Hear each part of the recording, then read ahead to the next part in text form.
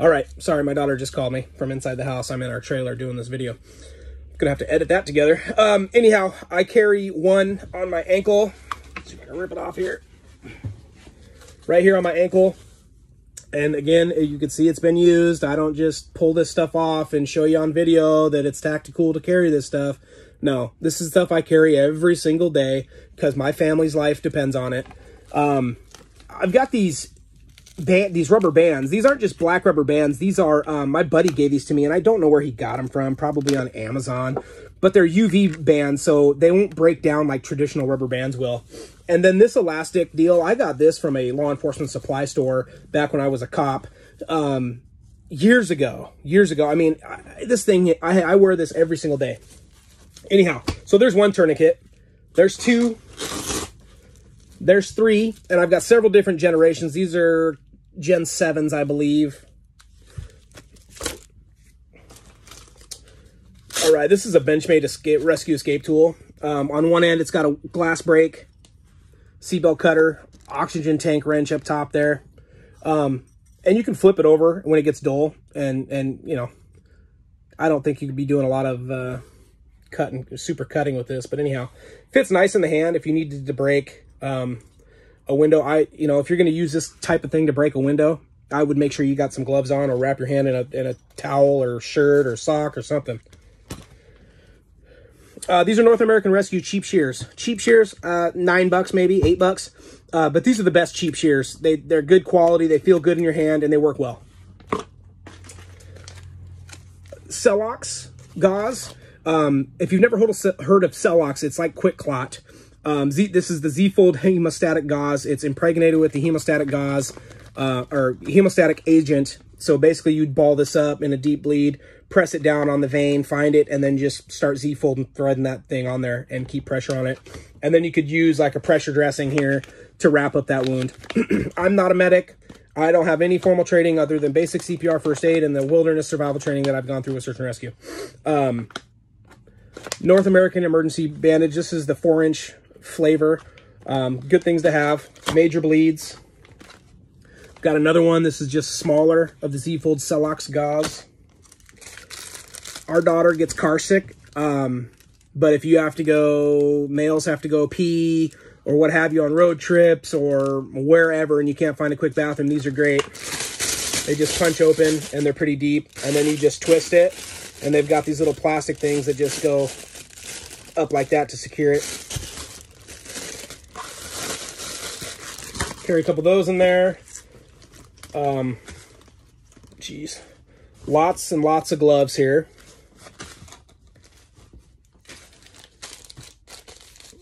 I've got a bunch of gauze in here.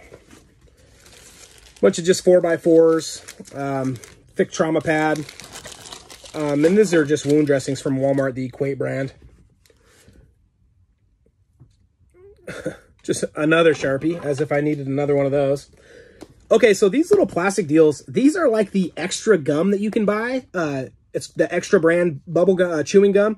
You find them at supermarket or whatever. I just make them into little first aid kits. You know, I can hand out. There's kids Band-Aids in there. There's a pair of gloves and some ibuprofens in there. But it just opens like that. Cheap little case. Why not? You know, I'm buying it. Might as well just use it. Put it to use. It's easy to slide in your pocket. More gloves here, different kinds. You know, a lot of people will buy the tactical black gloves. And I love the black gloves. These kind of look silly on your hands, but whatever. But it's harder to, you know, if you're assessing someone like we do in search and rescue or medics do, someone's down, unconscious, you don't know what's wrong with them, so you're doing a field assessment, following their spine backwards to find any bleeds. It's hard. It's going to be harder at night to see this. Yeah, you'll have your headlamp on or what have you, but it's harder to see blood on black or dark gloves. So use these and buy bigger size. That way you could put several pairs on. If you're at a mass casualty event, you can help somebody, put on a tourniquet, stop the bleed, rip that pair off, and you've got another set of fresh gloves. OPAs, oropharyngeal airways. Tape. Yeah, I could get a kit, and I have them. Thigh kits, bags I carry. I've got a full backpack dedicated to all this medical stuff. I keep this on me because I wear it every day. I take it to and from work. It's in my car. We go to the store, the hardware store, whatever it is. I'm bringing it with me, so I have it. Now, I like it loose in here so that I can just reach in and grab it or clamshell this thing wide open, and then I can see everything. It works for me. Big, bulky dressings here. These are their 5x9s Equate brand. And I'll tell you a story here real quick. Something that happened to me this last summer. Cheap Mylar blanket. More thick of gauze there. More of them.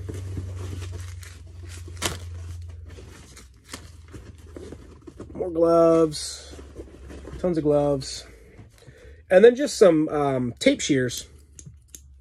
You know, I don't want anything too sharp that's going to stab into someone's leg, especially my family. So spend some money on some okay quality stuff. And then I got a couple high fin chest seals here. Now, they come in pairs for a reason. If you've got a penetrating chest wound or something in the back, you want to seal both sides. You could use a glove to seal it. You could use a Ziploc bag to seal it. Tape it on 3 sides. That way it has a vent so the air can get out, but the air can't get in. Or just spend the 15 bucks and get 2 chest seals. When you open these up, I'm not going to do it because I rely on these. When you open these up, big red tab for your gross motor skills. It says, wipe dirt fluid from skin with gauze. Grip red tab to peel clear liner from dressing. Now it has the instructions on the seal itself as well. So follow the prompts. All right, that does it for this medical portion.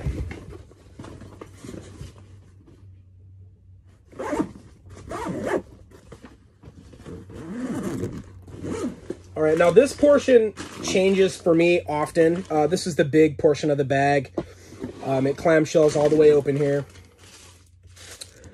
Toothbrush, toothpaste. This right here, it's been open because I review it often. This is my family's emergency communication plan. Just another notebook, bigger one. I just have a bunch of folded up paper towels. 2 more magazines. A bunch of snacks.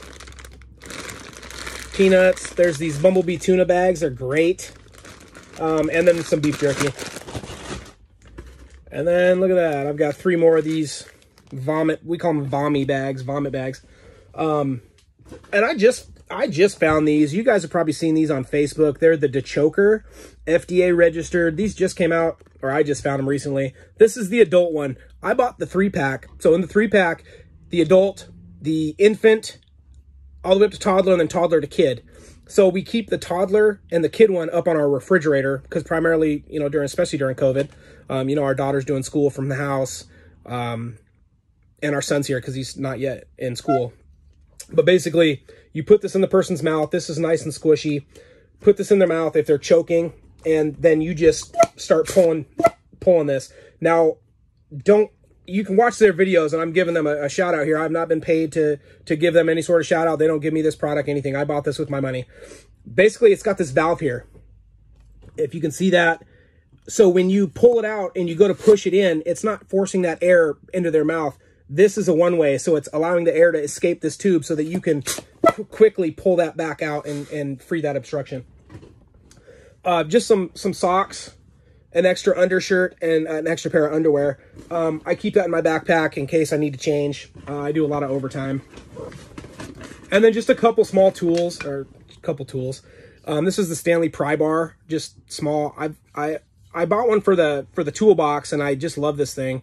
You can use that as a wrench for fire hydrants, it fits, and other things. But hammer to escape or extricate yourself from anything.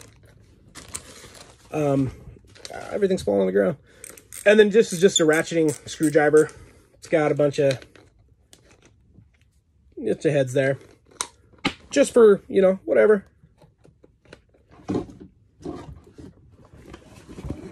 Okay. Yeah, this knife used to be strapped to my bag, and, you know, but I don't want to draw any more attention to myself or look like a Rambo guy. But this is a Gerber. Love this knife. It's a full tang knife. And, you know, they're proudly made in Portland, Oregon. Anyways, it's got a glass break back there, but it's a nice quality, solid knife. I'm not a bushcraft guy. I'm not a anything. This is in case, you know, I find some cheesecake. Use your imagination. Anyhow, that's it for my bag, guys. Now it doesn't change all that often, other than, you know, if we're going somewhere with the kids, I'll put their snacks in the bag, what makes it a little heavier. Yeah, it's a big bag. The footprint, I mean, it's probably weighing 25 to 28 pounds. But I have found over the years that this is stuff that I can't or don't want to live without. So, you know, do what works for you guys. Again, I do search and rescue, so I hike with a 60-pound pack with all the tarps and tents and shelter. I don't carry that stuff in here. I have extra changes of clothes and boots and shoes in the car, hats, beanies, earmuffs, hand warmers. I have all that stuff in the car. Go back and watch the video when Scott and I did that video of the vehicle setup. It's down in our YouTube channel. Just, you know, with 2020 being what it is, and you know, have some stuff that you guys can use and rely on. Stuff that's going to help you in a poopy situation, whether it be, you know, heaven forbid, medical stuff. That's why I carry several tourniquets. There's 4 people in my family. You know, I spend a lot of money on medical stuff, and yes, this cell lock stuff, it expires. And when it does, I use it for training for myself and, you know, others. I don't hold the training. We just go through things and watch YouTube videos and stuff like that about how to use this stuff. Is that the best training? No. Is it better than sitting around and just buying stuff and keeping it in your pack? I don't know. I mean, you guys do what works for you, and drop me a comment. Let me know what you think. If you want to know anything more about any sort of these products, you can message us. I can even give you a call on the phone and we could talk about stuff, you know, however that goes. Anyways, you guys stay safe and keep preparing.